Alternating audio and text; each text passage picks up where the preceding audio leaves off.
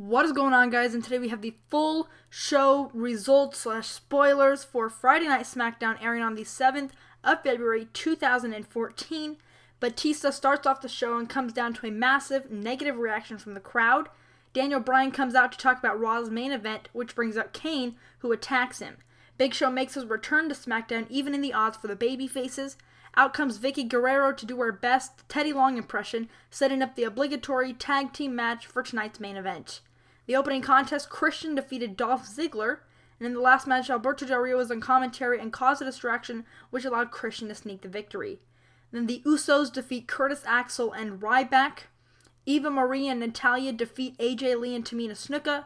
Then the Shield all come down together and talk about getting back on the same page. Ambrose is not happy that Seth Rollins left him for dead on Raw, and the two get into it before Reigns backs them down. For now, it looks like the Shield is still together. Sheamus defeats Alberto Del Rio.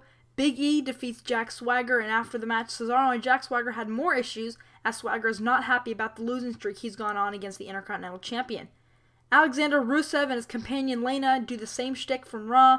They come out, speak gibberish, and leave. Then in the main event, Big Show and Daniel Bryan defeat Kane and Batista. Really nothing surprising here. Big Show hits the KO punch on Kane. Daniel Bryan rolls him up for the 1-2-3. Daniel Bryan and Big Show celebrate to take SmackDown off the air. Let me know what you guys think of the show. Hit the like button down below, and we'll see you guys later.